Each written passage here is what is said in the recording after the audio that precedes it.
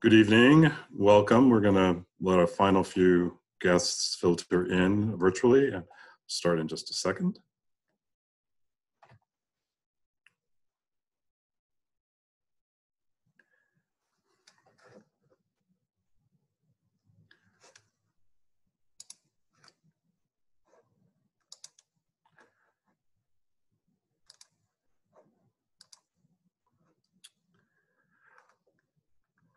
Well, good evening, everyone, and welcome to this evening's webinar, Challenging Environmental Racism from the Local to the Global.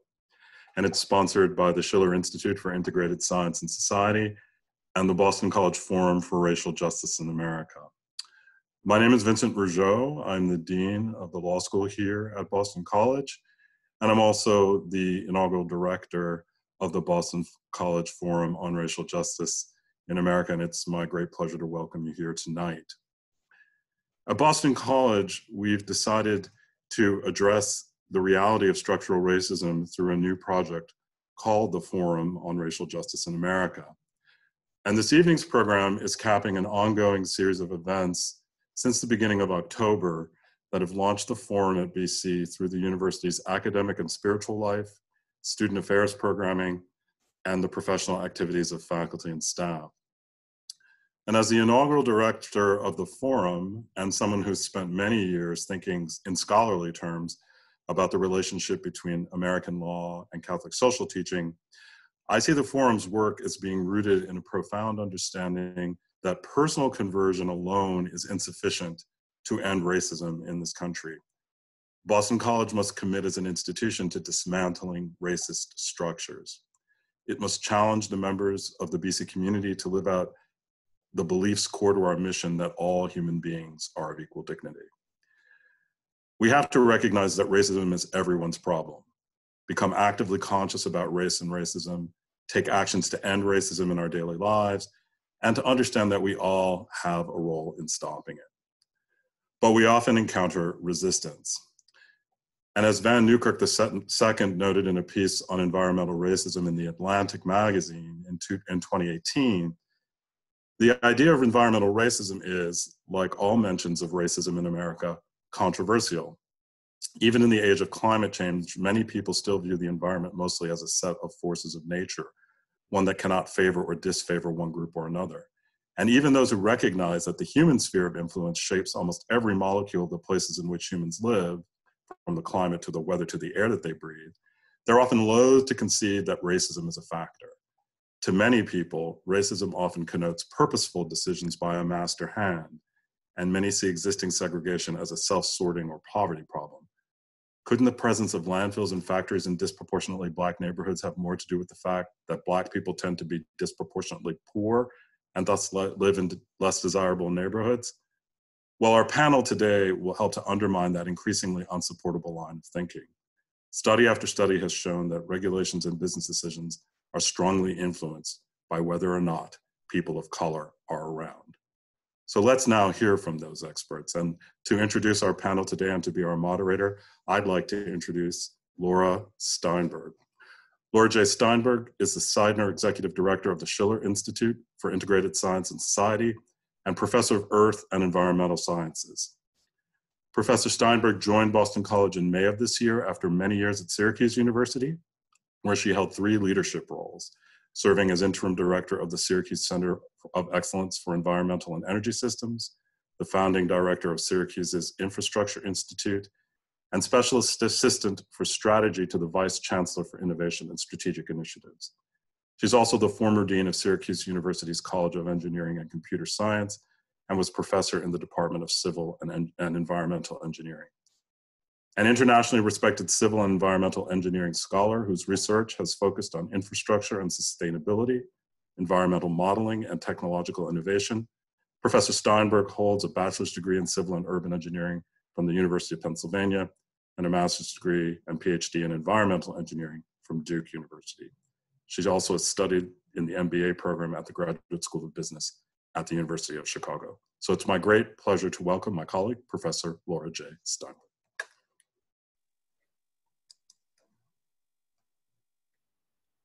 Thank you so much for the introduction, Vince, and greetings to all. on this webinar. It is a pleasure to be here. It's a pleasure to welcome you to the webinar. I'm also very happy to introduce this first event from the Schiller Institute for Integrated Science and Society at Boston College. The Schiller Institute is dedicated to fostering a just, bountiful, and enduring world, and one that is responsive to the needs of people and communities across the globe. In the research and teaching that we sponsor through the Institute, we take inspiration from the Jesuit tradition of the common good, a tradition that encourages the creation of space for dialogue, bringing different perspectives to bear in the search for truth, and a tradition of taking action, individually and collectively, to create a peaceful and just society. The Institute aims to be informed by the best ideas about science, and from creative thinkers and doers everywhere. We have a special emphasis at the Schiller Institute on issues at the intersections of society and environment, energy, and health. These are areas where we see both great challenge and great opportunity for our contributions. So in this sense, it would be hard to find a more appropriate topic for the Schiller Institute to address than environmental racism. As our speakers will explain, environmental racism reaches deep into the lifeblood of communities, causing an accumulation of environmental harms, threatening health, and eroding the value and cohesion of neighborhoods. This is a fundamental issue for society, which communities of color have grappled with, largely unaided, for a very long time. The Black Lives Matter movement, climate justice activism, disproportionate impacts of COVID-19, and the dying words of George Floyd as he lied on the pavement in Minneapolis, gasping, "I can't breathe," have helped to rocket issues of environmental racism to new levels of public awareness.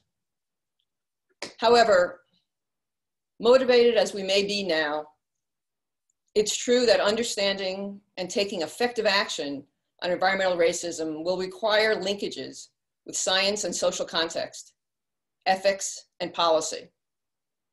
The Schiller Institute is undertaking a concerted interdisciplinary effort to explore the origins, extent, and effects of environmental racism, and to work towards approaches to combating this deadly injustice. We seek to understand environmental racism as a manifestation of structural racism and to struggle with its implications for making meaningful change. The Schiller Institute will be sponsoring a series of events over the next year on this topic, so please stay tuned for notifications about these.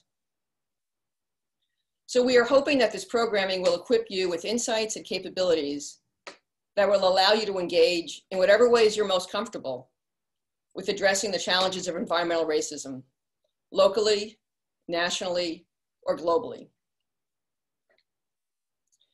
In the creation and planning of this event, I am indebted to the Environmental Racism Planning Committee. This is a group of 20 faculty, students, and staff from BC who have worked tirelessly over the last 2 months to put this program together.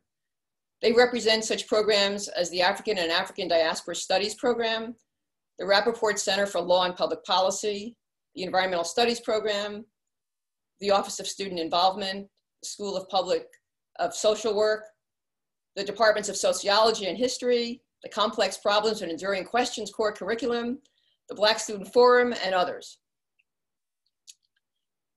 Now to our program. Our guest speakers are Dr. David Pellow, Professor of Environmental Studies at the University of California, Santa Barbara, and Reverend Mariama White-Hammond, the founding pastor of New Roots AME Church in Dorchester, Massachusetts. I will introduce both panelists now, and they will then speak in sequence. So Professor David N. Pellow is the Dehlsen Chair and Professor of Environmental Studies and Director of the Global Environmental Justice Project at the University of California, Santa Barbara, where he teaches courses on social change movements, environmental justice, human-animal conflicts, sustainability, and social inequality. Professor Pellow has published numerous works on environmental justice issues in communities of color in the US and globally. His two most recent books are What is Critical Environmental Justice? Polity Press 2017, and Total Liberation, The Power and Promise of Animal Rights and the Radical Earth Movement, University of Minnesota Press 2014. In addition to his scholarly contributions, Professor Pellow has consulted for and served on the boards of directors of community-based national and international organizations, including the Community Environmental Council, Global Action Research Center, the Center for Urban Transformation, Global Response, Greenpeace USA, International Rivers, and the Prison Ecology Project. Professor Pellow earned his BA in Sociology and Religious Studies at the University of Tennessee, Knoxville, and his MA and PhD in Sociology from Northwestern University. The title of Professor Pellow's talk is Confronting Environmental Racism and Lifting Up Environmental Justice. Reverend Mariama White-Hammond is the founding pastor of the new Roots AME Church in Dorchester, Massachusetts.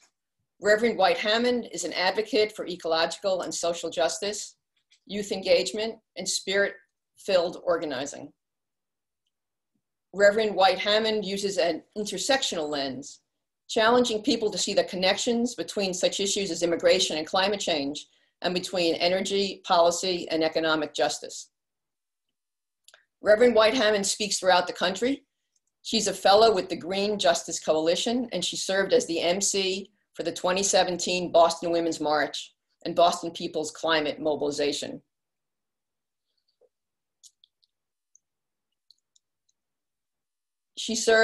Reverend White-Hammond serves as the co-chair of Renew New England, a regional coalition advocating for Green New Deal policies. As a former director of Project Hip Hop, she uses the arts as a tool to raise awareness for social issues. Reverend Mariama has received numerous awards, including the Barr Fellowship, the Celtics Heroes Among Us, the Roxbury Founders Day Award, and the Boston NAACP Image Award. Reverend White-Hammond will be speaking on ecological justice, local context, and opportunity for justice. All right, I will now turn the program over to Dr. Pellow.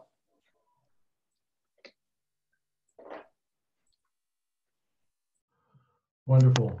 Thank you so much for that kind introduction, Dr. Steinberg, and it is wonderful to be here with you all this afternoon. I bring you greetings from occupied and unceded indigenous Chumash lands, also known as Santa Barbara, California.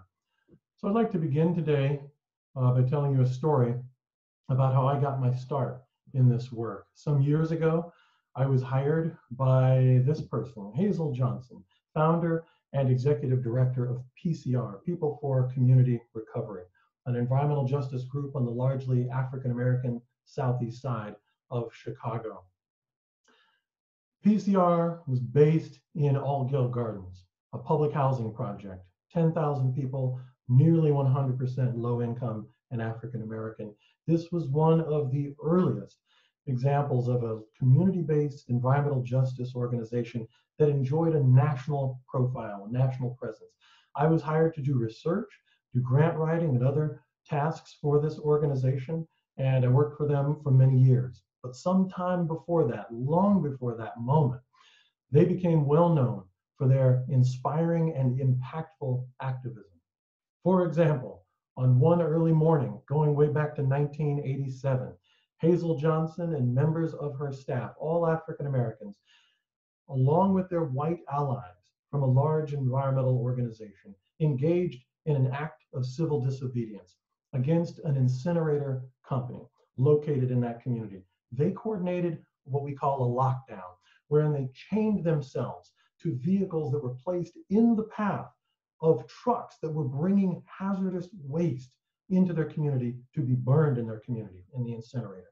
The activists held their ground for many hours in defiance of this company.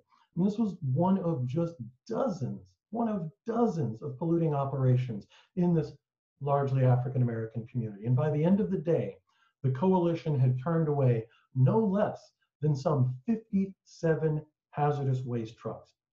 That was an impressive accomplishment, but also quite a disturbing indicator of just how much waste was being burned in this community. Hazel Johnson was always pleased and proud of this action, and of course more proud of the fact that that action led to the shutdown of that hazardous waste chemical facility. This was a remarkable act of resistance from within a small, low-income community of color.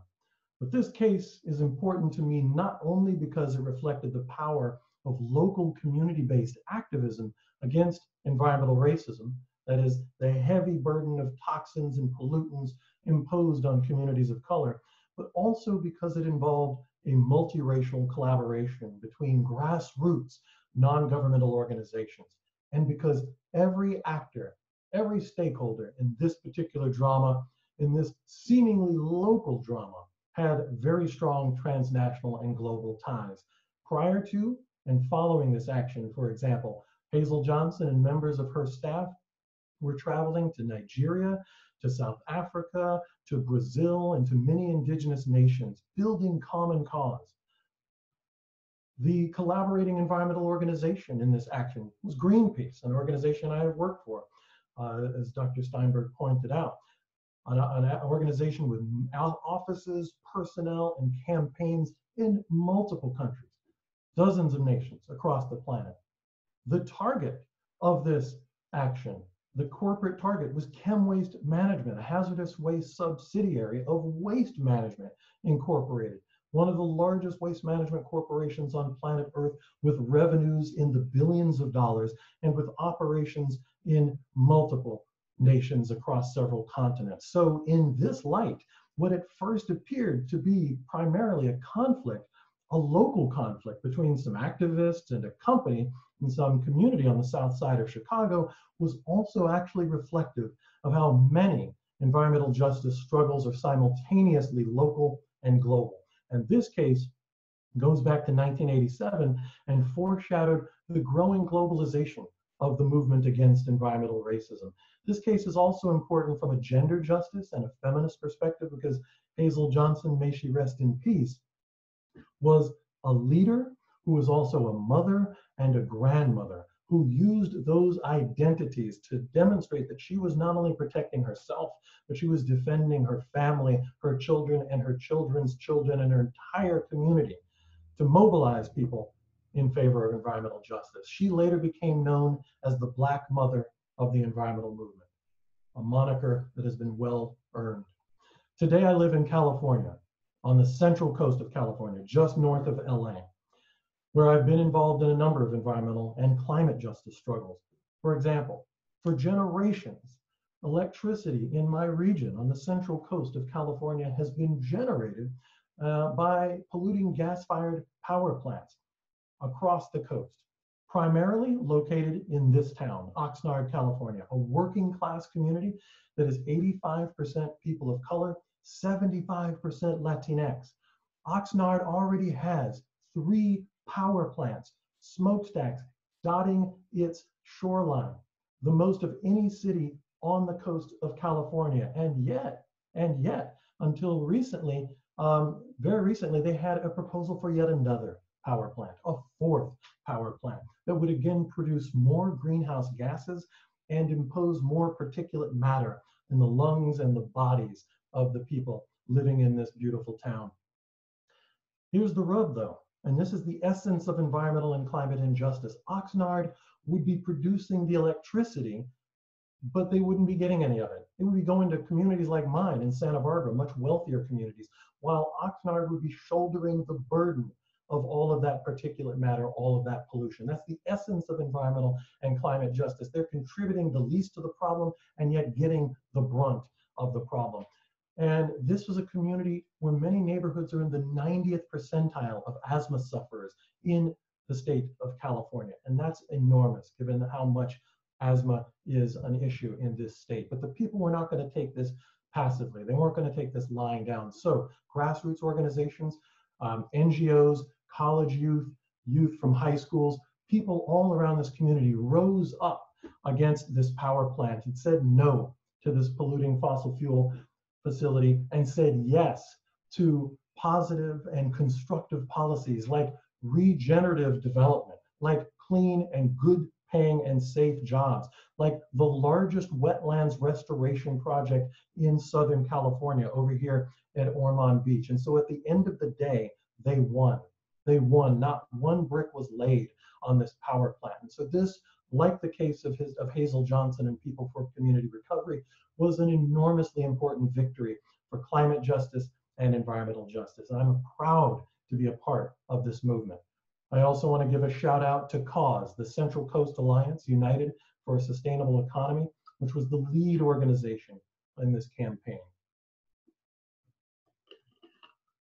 So what I want to do now is to discuss a few key guiding questions that really structure my work, whether it's the scholarly work or the activist work. And the first is very basic. How are social inequality and environmental quality linked? I think we've begun to answer that in this conversation already. What roles do social movements play in shaping environmental policies? And third and finally, how can we simultaneously improve people's quality of life and promote ecological sustainability? For me, these questions are the essence of what the environmental justice movement is all about. It is an intersectional, multi-issue, multi-sectoral, multilingual, multiracial, multi-ethnic, and multinational movement. And as you can see, I'm quite excited about it.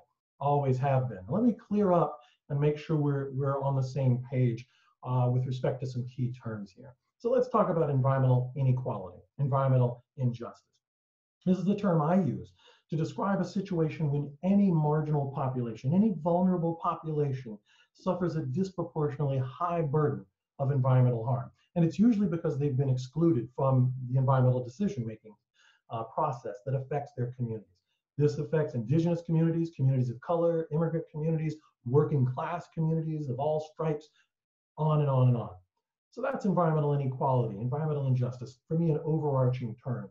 A subset of environmental injustice is the problem of environmental racism. This is when environmental injustice involves communities of color. It is that unequal protection against a range of environmental, toxic, polluting climate threats that communities of color face.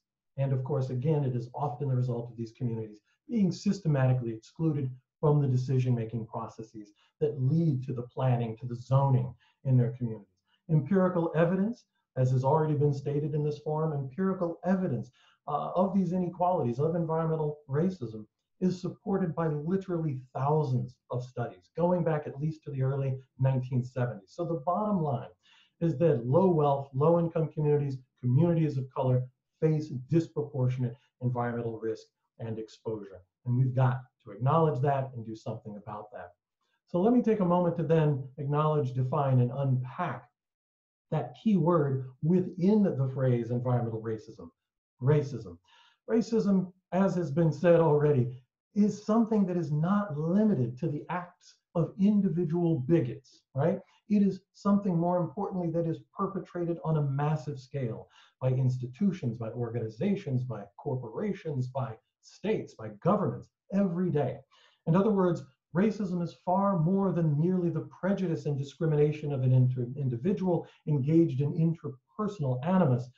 Ultimately, according to cultural geographer Ruth Wilson Gilmore, racism is really important to take seriously because it can lead to, quote, group differentiated vulnerability to premature death, end quote.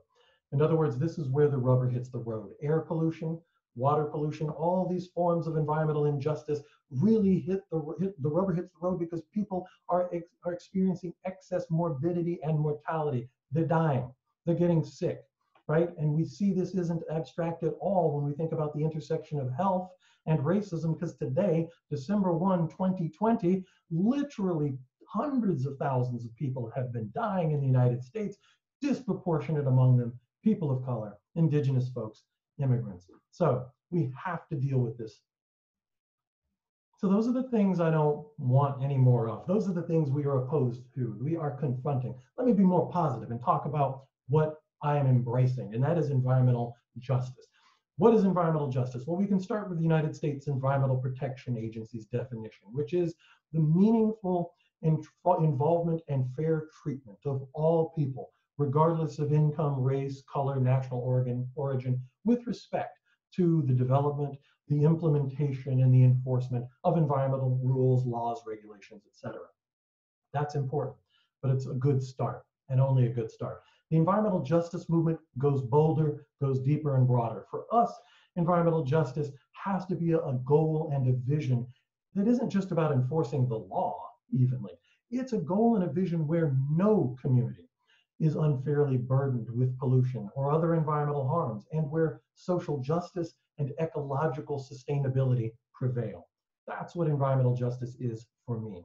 And this must involve the support and participation of movements. And so let's talk about movements that cross the spectrum of ethnic and racial groups. The environmental justice movement includes, first and foremost, indigenous communities who face a range of threats from toxins, pollution, climate change, etc. This top photo, of course, comes to us from the thousands of people who came together recently in the state of what we now call North Dakota to peacefully oppose the construction of the Dakota Access Pipeline, an underground oil pipeline that threatens sacred sites, drinking water, and the lands of indigenous peoples, who recently, just this June, had a major victory, grinding that development to a halt.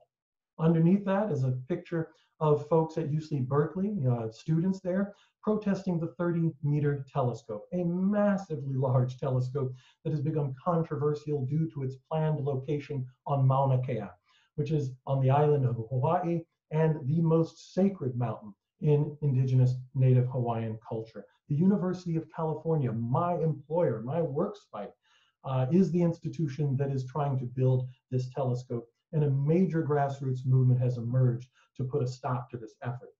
Now, both of these campaigns reveal that for many indigenous communities, the health of people is directly related to the health of the land and the water, the local water, and that sacred sites, sacred spaces play a major role in their environmental justice struggles frequently. So that's Native America.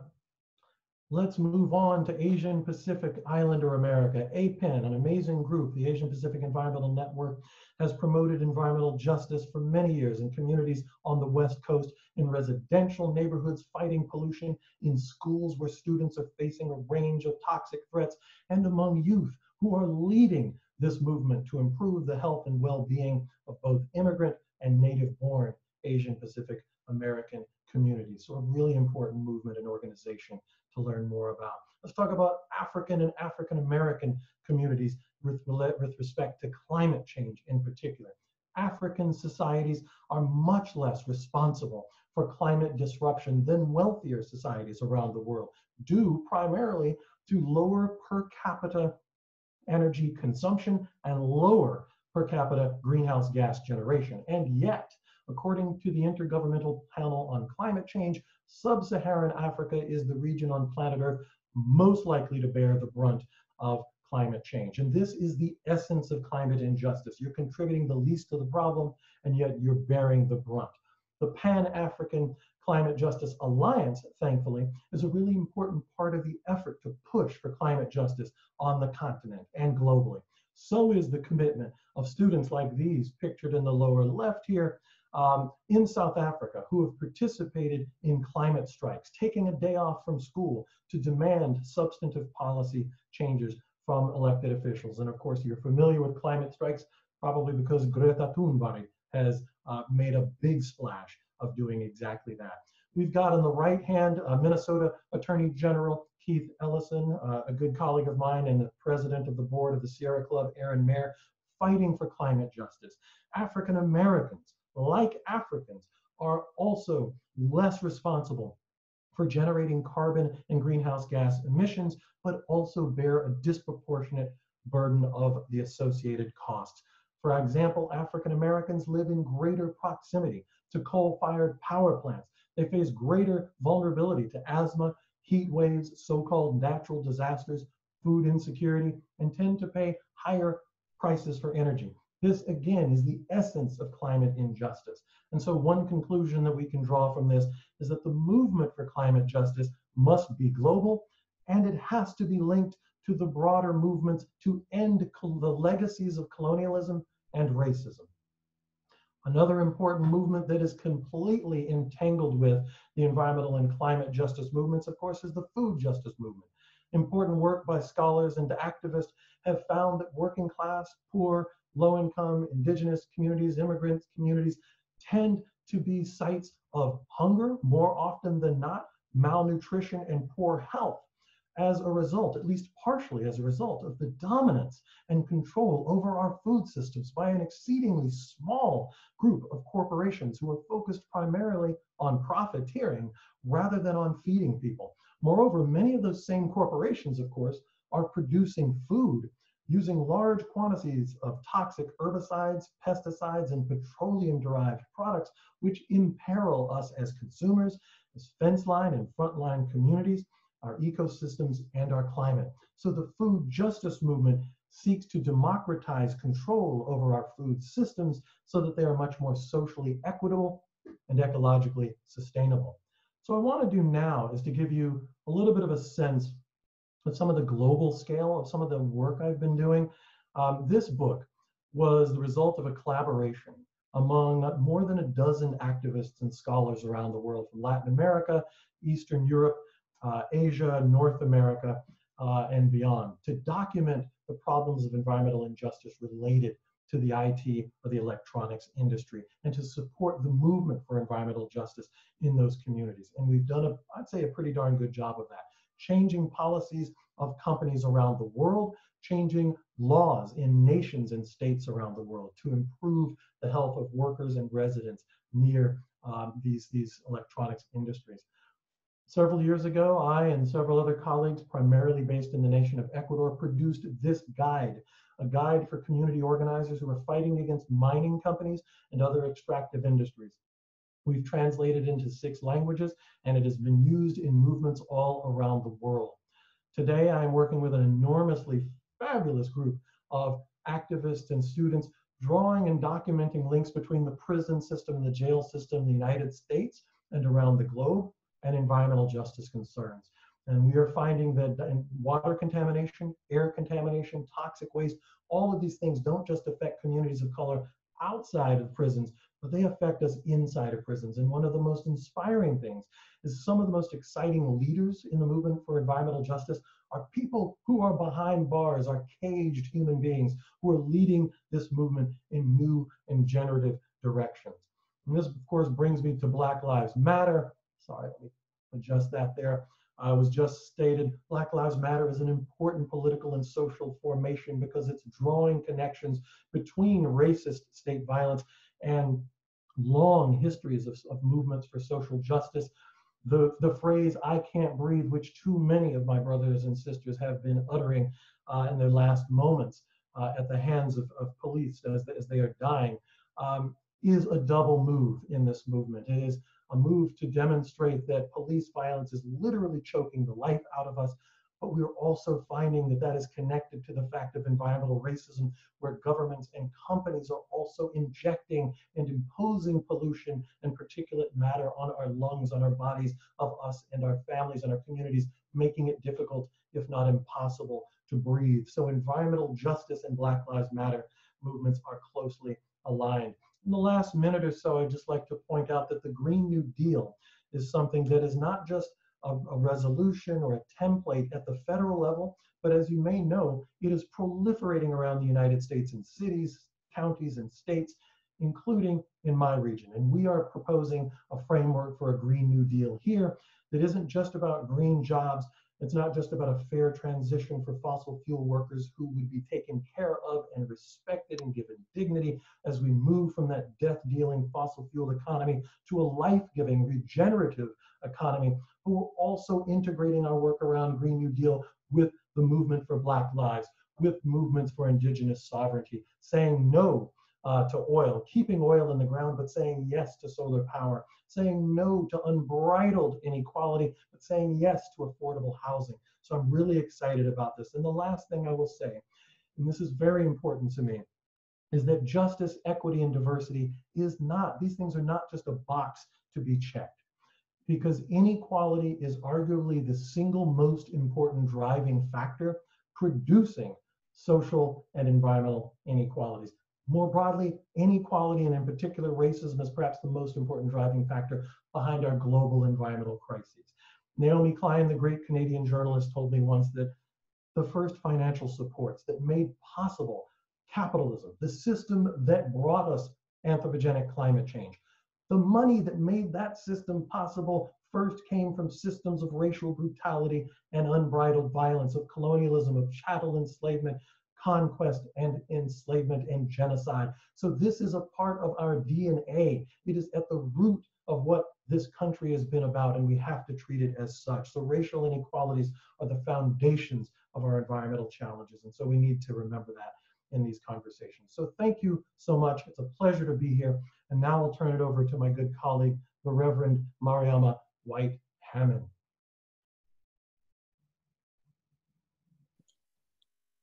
I'm just going to jump in here for a minute. Thank you so much, Professor Pellow. I wanted to remind our listeners that there is a Q&A box at the bottom of your screen.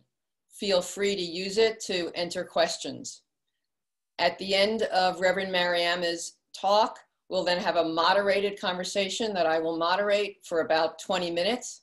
Following that, we'll have 30 minutes or so of questions and answers with our panelists. And I'll take those questions from those that appear on the chat box. And with that, Reverend Mariama White-Hammond is, I think, ready to talk.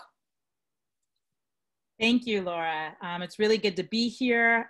Really thank Dr. Pellow for that introduction and really the framing around the conversation that we are engaged in today.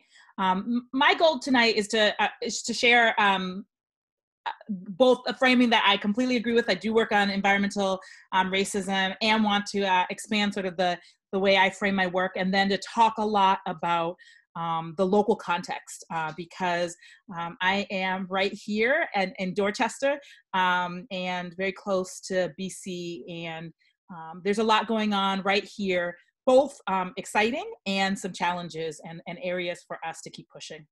So again, as I mentioned, my name is Reverend Mariama White-Hammond.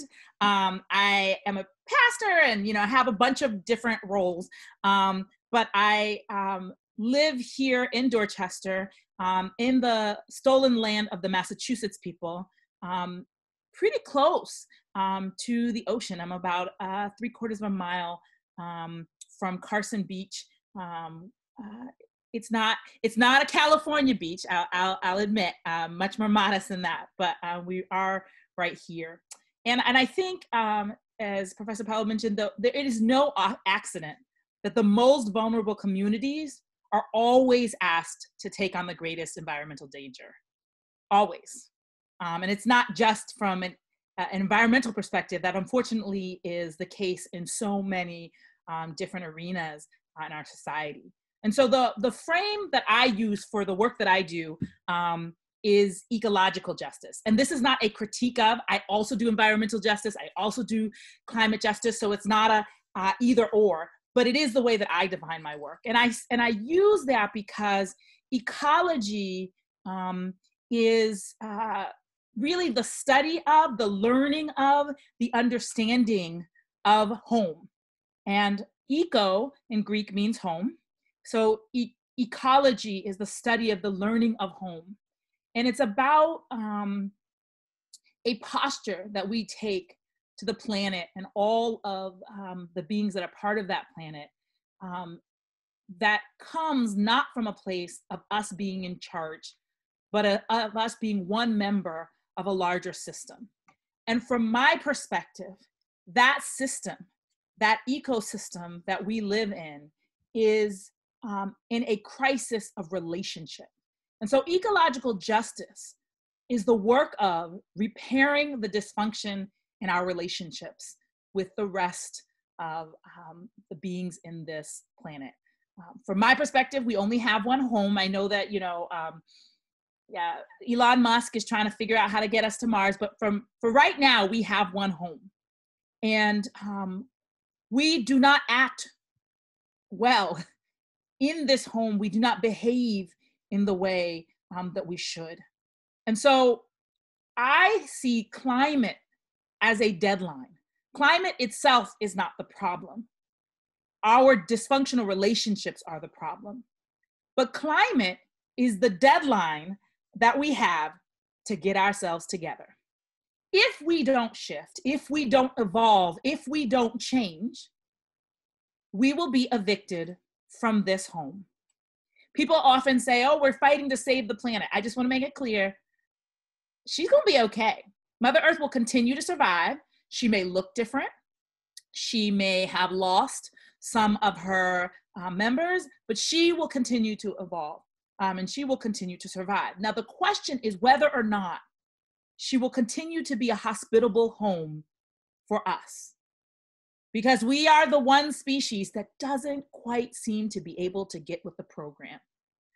I liken it to the Earth is a really big dorm building, and we are all residents of the dorm, but there's one resident in this dorm that really doesn't know how to act. They turn their music up loud at all hours of the night. They go to the bathroom and don't flush. They don't take good aim in the urinals. They leave their clothes out in the hallways. They don't take their trash out. They just really don't know how to act. And it's come to the point where it's so bad that other residents have wanted to be transferred, have basically left the university and moved somewhere else because of this one resident that doesn't know how to behave. That resident is us, the human species. We really don't know how to behave. And so the question for us is, how long will Mother Earth allow us to stay given our poor behavior? And so that, for me, is about a whole series of things in terms of how we treat people who we call immigrants, how we make decisions about where there were official lines of quote unquote border are, and how we treat people depending on which side of the line they were born on. It comes out in how we allow police officers to treat some folks and not others. I've been working actively on police reform in the state, and today I'm waiting for the text message to tell me that they voted on it at the State House. And so there are many dysfunctions in the way that we as a species behave to one another and the way that we behave to other members of this Earth community. For me, climate change is not about dealing with parts per million in the atmosphere. It is about human beings evolving to become something different and something better. And for me, from a theological perspective, that means being who God has called us to be since the beginning of time in many different traditions. I mean, I don't know how many ways God has to tell us to live in right relationship with nature and living in right relationship with each other. I don't know how many other ways we have to hear it. And unfortunately, as is often the case, sometimes we only become our best selves when a crisis requires us to act. And so we are in a moment where the crisis has reached a level where we are required to act and in many different ways. So I want to talk about 3 different things I see happening locally that respond to that question of how do we evolve and how do we shift and how do we do that right here in Massachusetts. I think we imagine ourselves as a super liberal state where everything must be on point, and I'm sorry to let you know, guys, that unfortunately is not true. The reality is that we in Massachusetts can talk a really good game about racial equity and environmental justice, and that does not always hold up in our practice. One example of that is that right now we are in the middle of fighting, and we'll see if we can get it passed before December 31st. Since I just finished police reform now, I'm going to put all my energy in this. We have an environmental justice bill at the State House that's just basically looking to define what environmental justice is. And why do we need that definition? Because when different parts of the state define environmental justice differently, it creates loopholes for those communities that always get the short end of the stick to once again not receive the protection, support, and justice that they deserve. And that effort is being led by Chelsea Green Roots, which again is based right in Chelsea. They are fighting right now in the middle of a battle around a power substation that would be put in East Boston. For those of you who don't know, East Boston is, if you've ever flown into Boston, East Boston is that neighborhood. The land that Logan Airport is on used to be a pretty large park for residents of East Boston, and that was taken away, including people's homes, to build that airport. And so East Boston has jet fuel stored there, they have salt stored there, they're on the river, very vulnerable for climate change, and now they want to put an electrical substation there, not to power East Boston, but to power some of the more northern neighborhoods like Swampscott and Marblehead, where land property is more expensive, and Eversource is not fighting to put substations in those communities. Instead, they're asking the predominantly immigrant, predominantly low-income community of East Boston, again, to take another environmentally depleting facility. And this environmental justice bill doesn't fix all that, but at least it gives people a definition and a standard so that they have more ability to fight. What's really, if you want to see the best bill, there's a bill that came out recently in New Jersey, and one of the first bills in the country to say, if a community is deemed an environmental justice community, i.e. they have already taken on too many burdens in comparison to other parts of the state, you can't build anything new there. It is the strongest language we have seen so far. Other people say, we'll study it, maybe we shouldn't, but this is the first time.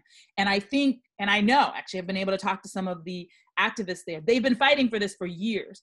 But what really brought it to the forefront of people's minds is that those same communities were the ones where COVID death rates were higher because people were breathing such terrible air that their lungs could not sustain them when they got COVID. And the same is true of the neighborhoods of East Boston and Chelsea. And so we in Massachusetts are fighting for that. Again, this is only a beginning step. It doesn't fix everything, but it's sad to me that we can't even get a common definition of environmental justice that will begin to offer some level of protection for those communities we have always asked to shoulder the burden. The other piece that I work on a lot is around solar policy. I would love to talk much more deeply about that. What I will say is this: I believe in solar, and I'm excited. When my former church, Bethel AME, before I became the pastor of New Roots, when I was there, we installed solar panels on the roof of the church, along with 2 other congregations and 2 other neighborhoods in Boston. It was a really exciting project. And we would have been able to do much more. The plan was to actually be able for the church, because churches, many churches, humongous roofs, what are they doing other than sitting there looking pretty? And so we thought we could put up all these panels and then actually be able to give people discounted electric rates because of the renewable energy. Particularly, we're excited to give it to renters because very few renters have access to solar energy. If you don't own your roof, how do you get access to renewable energy? And so we got really excited, and partway through the project, we'd started raising money, all this stuff was going well, and there was a change in the law at the State House, and that prevented us from being able to do the full project. It made the project more expensive.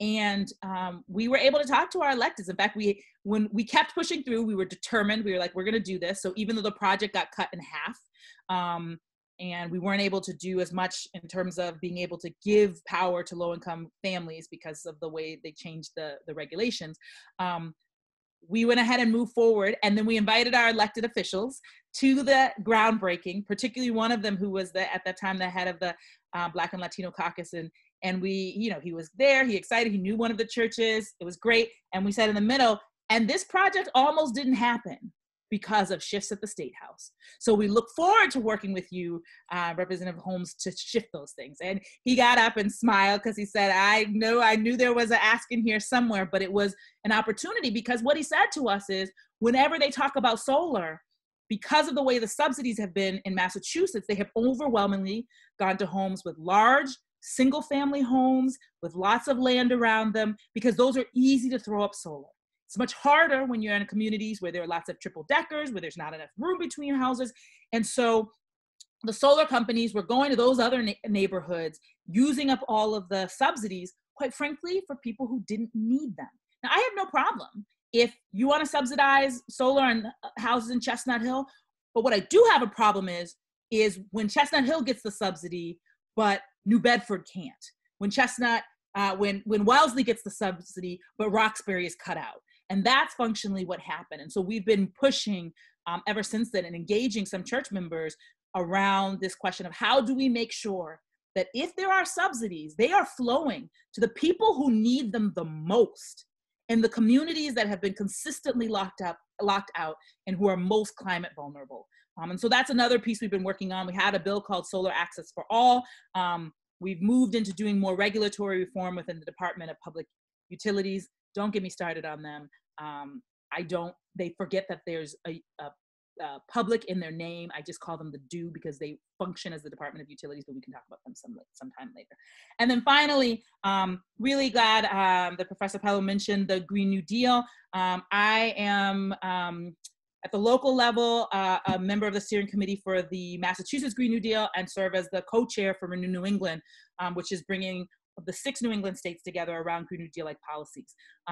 The one that I'm most excited about and working on, and I'll go into some quick in my last minute, is around food justice. And we are putting a proposal together. We're like shopping it now and trying to figure this all out in the legislative process, that the state of Massachusetts create a farm corps of 50 people with priority going to immigrants with prior farm experience. We have lots of people coming to this country who've been amazing farmers in other parts of the world, but can't use that farm skill here because farm labor is, highly abused and underpaid. And so people don't end up being able to use that. But we want good paying, prevailing wage jobs with an emphasis on immigrants with farm knowledge and young people who might be interested in going into agriculture. 90% of the food in this state comes from outside of Massachusetts, and we believe that it is a safety and security issue that we increase the amount of food that's grown right here in the state so that we don't end up in a situation where we can't feed ourselves. And so that policy would give those jobs to 50 people, spread them around the state.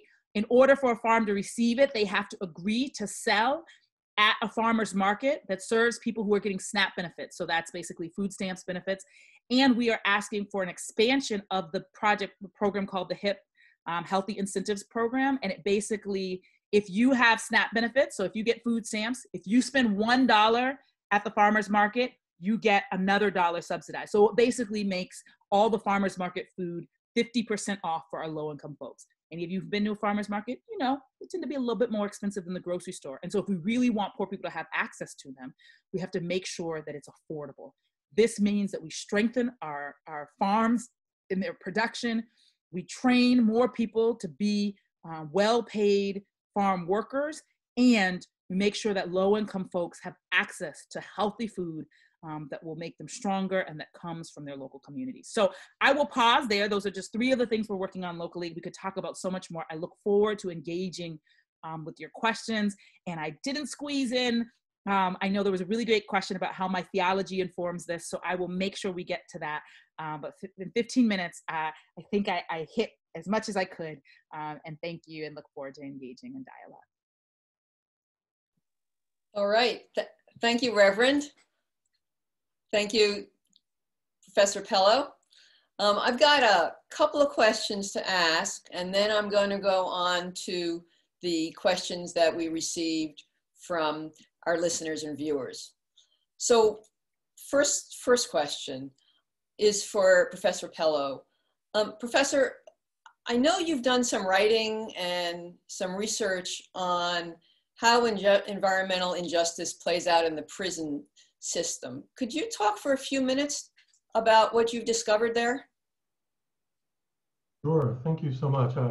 Before I begin with that, just want to say I really, really appreciate Reverend Mariama's comments particularly, well, so much of it, but particularly the point about ecological justice, which is just so important for us to really broaden and deepen our acknowledgement of our right relationship that we need to be in with each other and the rest of our non-human relations, and for offering so many good, concrete, and positive examples of what folks are doing to mobilize for ecological and social and environmental justice. So thank you. In terms of the prison work, yes, we are finding that, well, let me just put it simply. When I talk to, especially to people who have served time in prisons, and I say, hey, are you aware of any environmental issues, like water contamination, poor air quality, food injustices? I mean, the response is often, you've obviously never been in a prison or a jail, dude. Like, are you new? Like, are you kidding? Like, show me a jail or a prison where there aren't environmental health issues. And yes, I'm a very privileged person. The only time I've been in prisons and jails is to visit folks. But these issues are rampant in the United States, and as you can imagine, around the world. There are prisons that are located on top of and smack dab next to federally designated toxic Superfund sites. Water contamination, I can't find a prison or a jail without that, which is really scary, because if you don't care about people on the inside, then you only care about yourself. And there's some people in this country who apparently fit into that category. You should know that oftentimes that contaminated water that prisoners are drinking is the same contaminated water that people are drinking on the outside. And of course, in your neck of the woods there, in the state of Massachusetts, is a really good example of where this comes together in MCI Norfolk, where famously, of course, Malcolm X spent time. And so there's a wonderful group of folks called the Deep Earth and Water Coalition who have been supporting prisoners at MCI Norfolk. And I will be brief on this because I'm sure others like Reverend Mariama could speak at great length. But it's just a really good example of how the struggle for environmental justice is ubiquitous wherever we find oppression, and where leaders in the environmental justice movement can be people like Waylon Coleman, who is serving a life sentence, behind bars, juridically enslaved, and yet standing up for himself, his fellow prisoners, at great risk to his well-being. So I'm really inspired by that work. Thank you, Professor. For the Reverend, you mentioned at the end that you were looking forward to being able to talk about theological references and theological resources that have helped to inform your thinking about environmental racism. So yeah. I'd love you to speak for a few minutes on that topic. For sure. And I do want to give a shout out to the great organizing happening at MCI Norfolk. Folks do come out, folks that are on this side of the wall do come out to different rallies we do around environmental justice. So they are deeply engaged in this work. So definitely want to thank you for highlighting that. So for me, I am a part of the Christian church, and we have a really spotty history when it comes to environmental issues. There are really amazing places. The UCC Church and the Presbyterian Church were very engaged at the beginning of the environmental justice movement, did some funding and did some reports that made a really big difference. And we have had some folks in our movement who've been on the drill baby drill train. There's been a lot of stuff around our rights to dominate the earth. I did spend some time in Standing Rock, and one of the first things that we did, it was 500 clergy, and there were about I think it was 8 of us who were of African descent, which was better than I thought, and I gave the address on behalf of that group. But one of the first things that we did was speak out against the doctrine of discovery, which said that you could do whatever you wanted to people, basically, if they weren't Christian. It was okay to enslave them if they weren't Christian. And that theology and philosophy drove so much of the way things got down in this country, the relationships between Europeans and Africans and in South America. So there's all of the world, right? So I start from Genesis, quite frankly, saying God spent 6 days making the world, And on each day, God said it was good. Not so-so, like, or only good enough if the economy can afford it, but it was good. And we are the last thing on the 6th day. There's like a whole bunch of animals. We're just like the last animal. We get really excited about ourselves. But if we were supposed to be that big of a percentage, I think God would have spent more days on us, but we were the last thing on the last day. And yes, we were good, but we were called to be in relationship with every other being the way God has relationship with us. That is a relationship of deep caring. I tell God routinely, I don't know why you keep dealing with me when I have to learn the same lessons again and again. So I think that the relationship, my big push in this church is, in the same way that white Christians need to really look at the relationship they've had with all of the rest of us who are not white and the kinds of abuses that have happened, we also need as humans to look at our relationship with all the other people and species and beings that God created and said they were good, and then ask, what right do we have to reject God's notion that these creatures are good? And so, and I can out-Bible, you can't out-Bible me, right? So I can throw down scripture verse for scripture verse with I've got, evangelical friends and Pentecostals and Catholics, and we have, all these really good conversations. But again, we are called to be in right relationship. And my understanding of our neighbor doesn't end with humans. It is all of the creatures with whom we are in relationship with. Your oxygen, you just breathe it every day. You don't even think about where it comes from. Ain't no other human gave you that oxygen. There are trees. There are tiny bits of phytoplankton in the ocean that are making it possible for you to breathe. God made our bodies in relationship with the water. Without it, we're dead. So that before humans could read scriptures, they could see the reality of the natural world and the call for us to be in right relationship. And so, I know it's hard and we can talk about economic realities and all sorts of other things, but this is a basic principle at the very beginning of the text so that we wouldn't forget. And we have unfortunately not taken it seriously and not been in right relationship. Thank you, Reverend. Thank you for your very passionate response. We appreciate it. Professor Pellow, I think you may have some thoughts on this as well. I know that you've written about speciesism, and I think there seems to be a relationship between that writing and what the Reverend has just been speaking with us about. Sure, absolutely. I can definitely assure you that there is no additional wisdom I could bring to that particular point beyond what the Reverend just laid out so powerfully. But I would say, I'm also a person of faith, and everything that the Reverend just said resonates really, really deeply with me.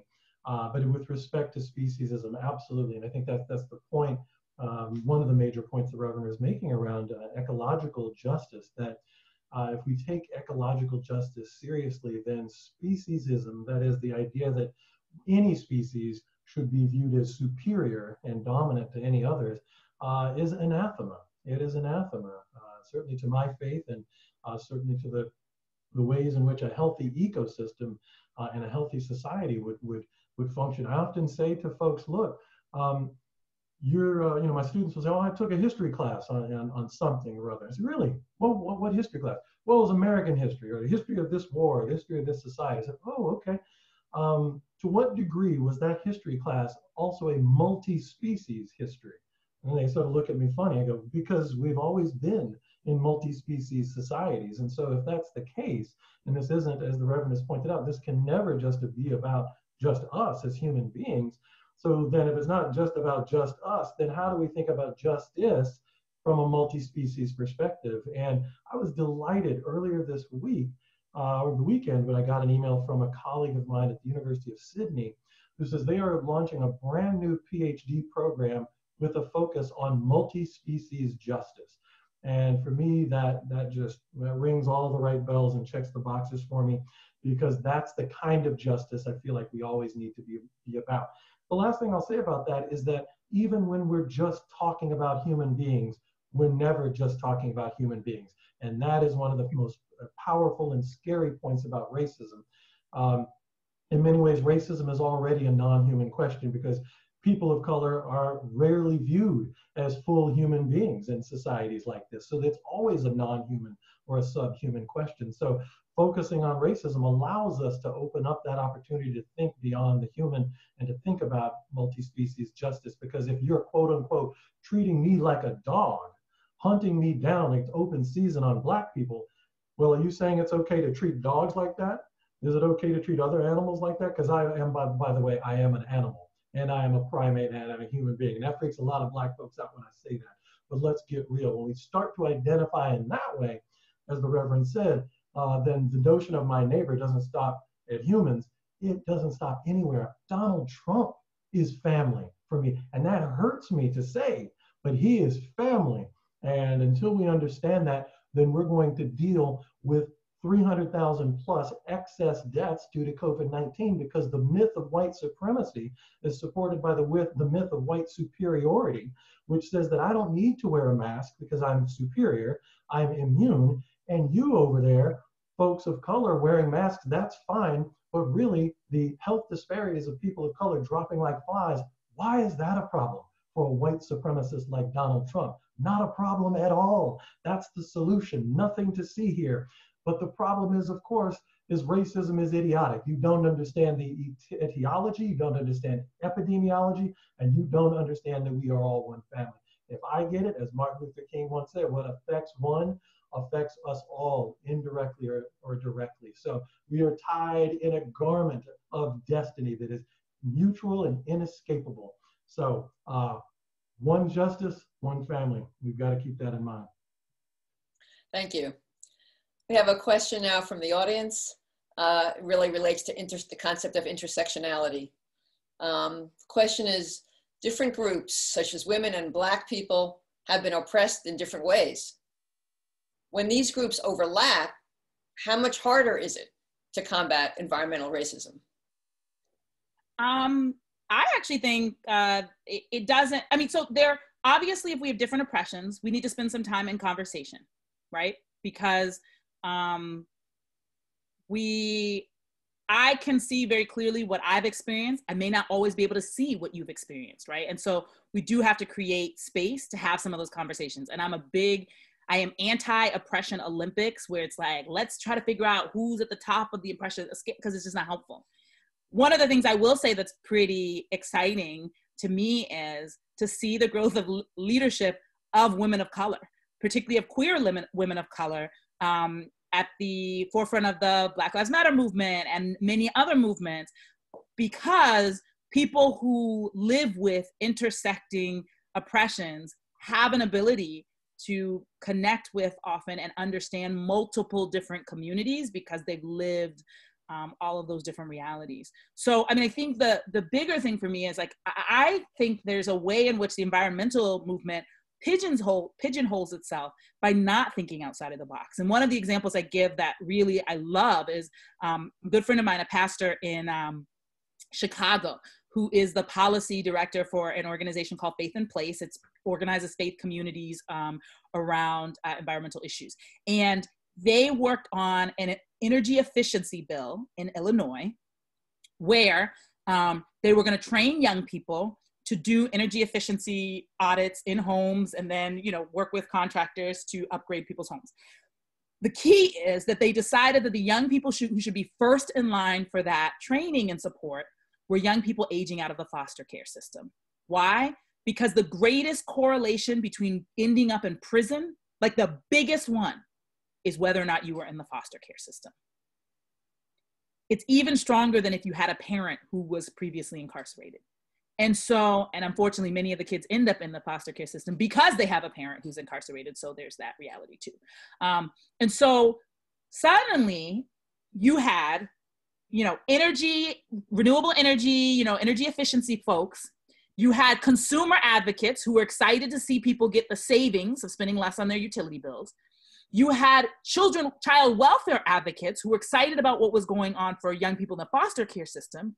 You had formerly incarcerated folks, many of whom had been foster care kids themselves, knowing that this could make sure that when kids aged out of the system, they had a setup that put them on a path to a life not ending up in prison.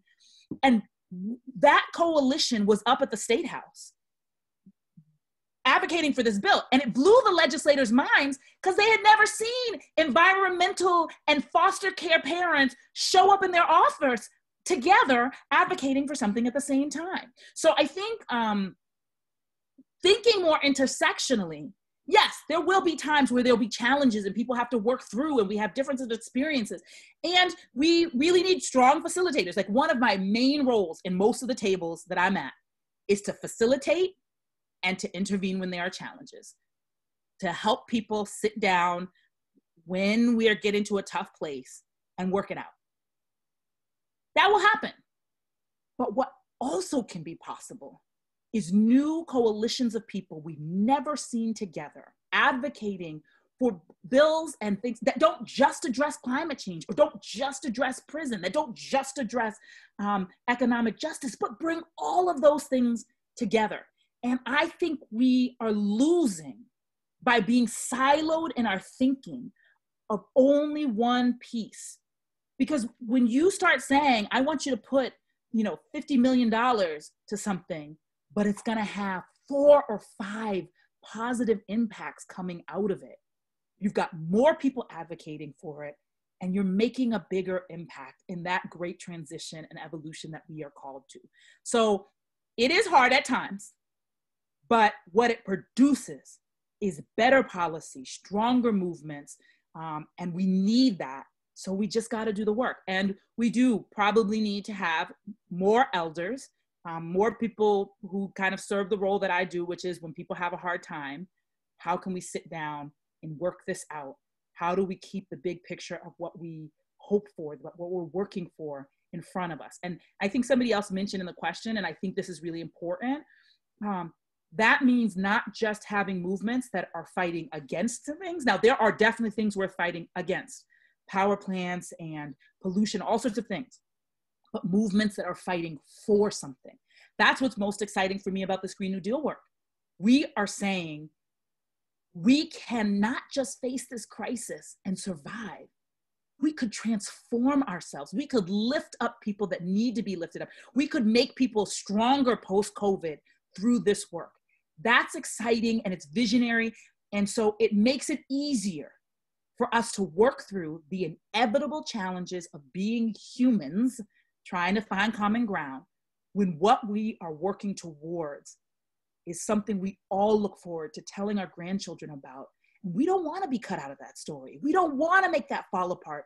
And so we have more incentive to find our highest selves, to work through and push through when we are fighting for something that we've hoped and dreamed for.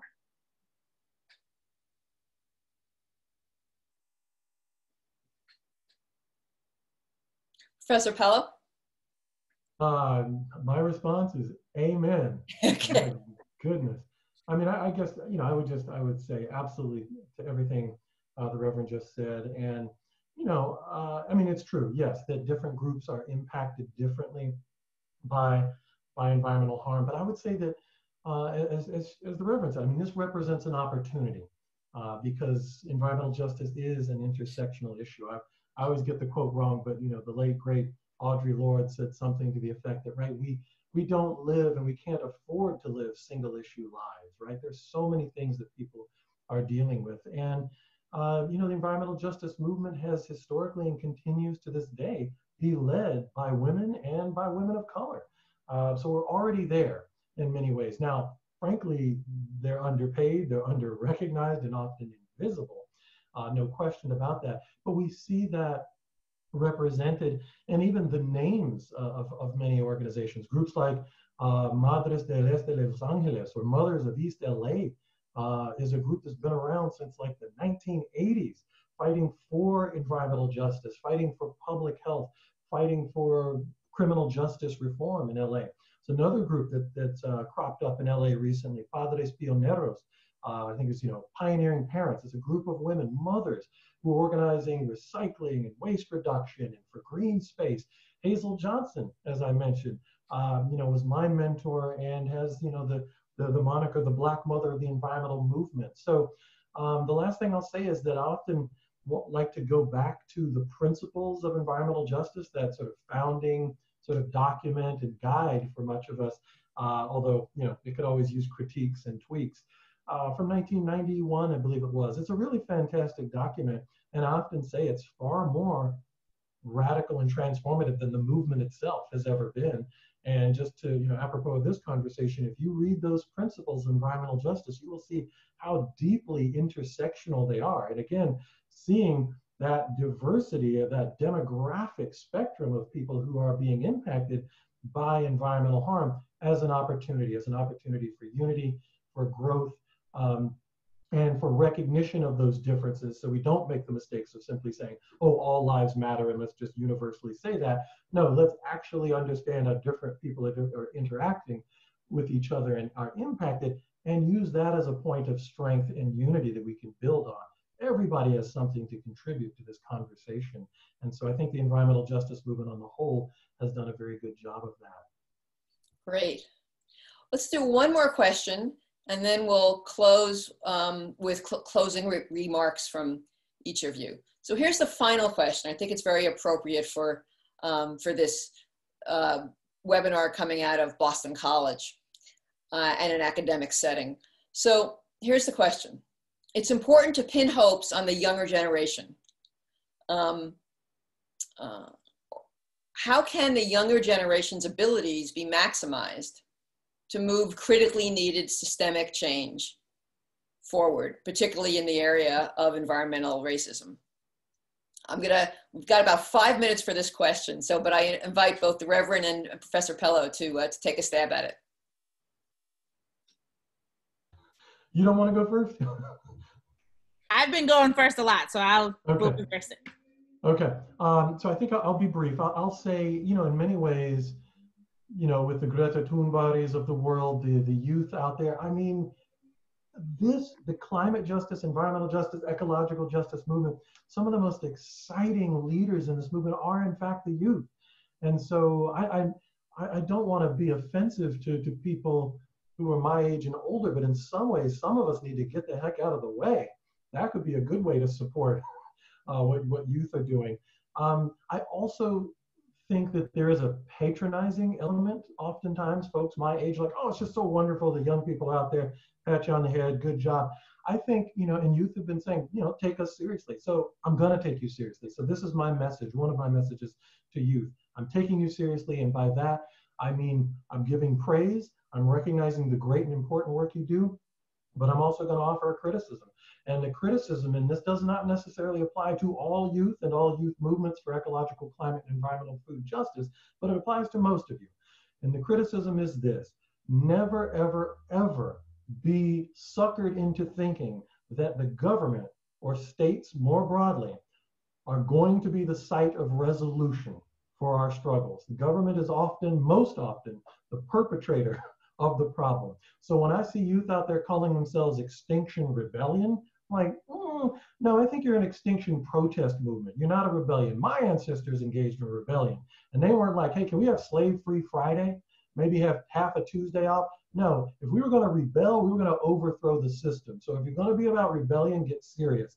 Don't rely on the government to solve your problems, and the end goal shouldn't be to get policymakers to do everything for us. We have to work with the state, but we also have to imagine and think and act beyond the state in terms of our solutions. So that's my loving embrace and critique of the youth movement, and I will lead with you and follow you.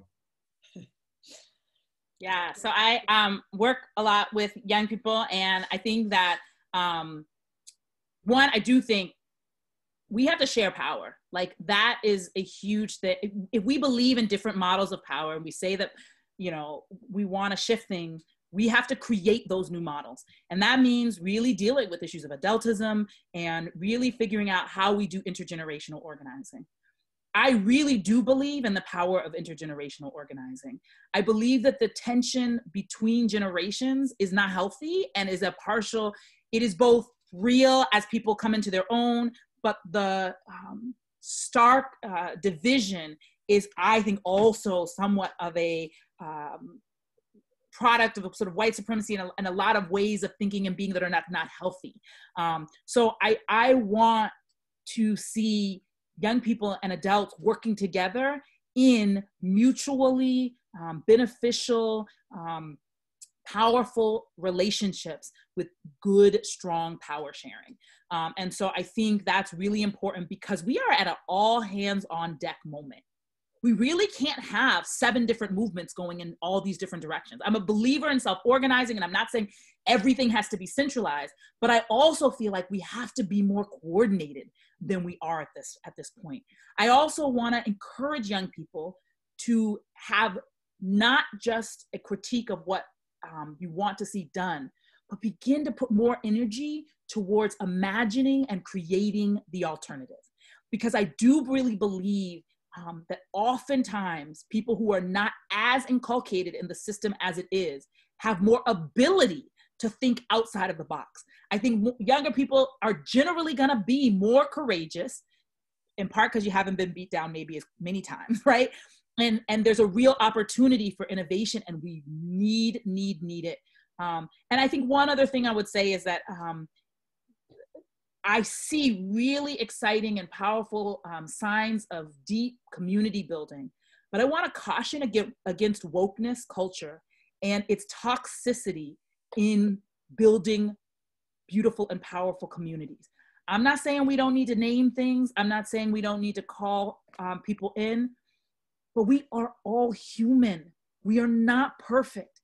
And if we create a standard of how people have to be that excludes like 95% of people, who's gonna join our movement, right? Like there's people in my neighborhood who say highly problematic, even like today, I was running and Brett was like, hi, beautiful. And I was like, now I could do a whole critique of how I do not want you to call me beautiful, but I'm gonna start with where you are and we're gonna start from there.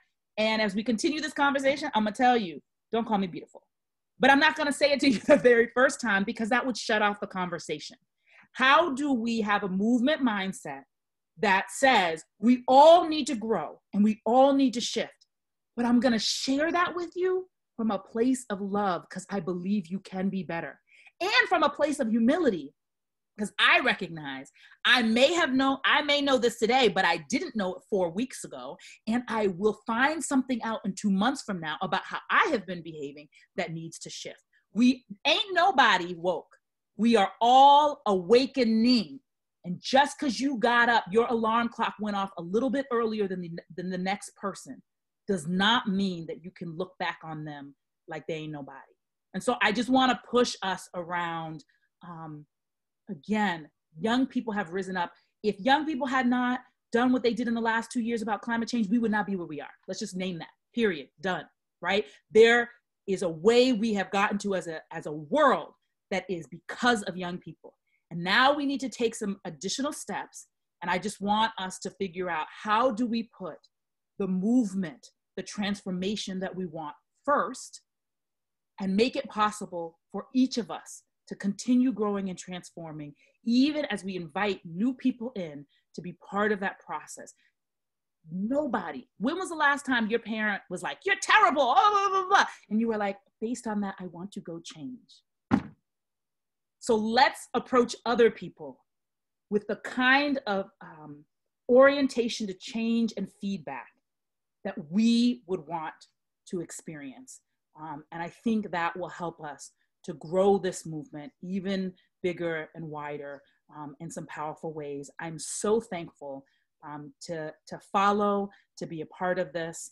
And that's why, I hope that we will continue to evolve and transform in the ways needed, because we do got a little bit of a deadline and we're in miracle territory. We're in miracle territory, like turn it around. That's why I think even scientists call me as a minister, because I think they recognize as empirical as they are, they're like, turning this around is miracles territory. And we all gotta be the absolute best we can be to make this happen. Thank you. Wow. Wow. Well, I think we've just heard our closing statements from our panelists. Thank you so much. You've given us a lot to think about. You've inspired us. And we'll be thinking about your words for a long time to come. And Laura, somebody asked how they could get involved, and I was just going to say, we have those sessions tomorrow for people who want to know, dig more into the details of how they can get involved. Yeah, we have a student session tomorrow, exactly. Some of you have already signed up for that. There'll also be, we're holding a series of conversations with the BC community about environmental racism. So please stay tuned to hear from the Schiller Institute and the Forum on additional events on this topic. I don't know if we'll be able to come anywhere close to how spectacular our speakers were and our conversation was this evening. But I can say that we're going to try. We're going to keep this conversation going on campus and beyond. And I thank you very much.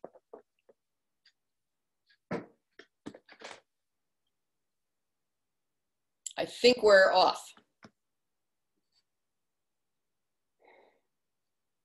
Thank you, everybody. Thank you. Thank you. Really wonderful. Thanks so much. Okay. Thanks.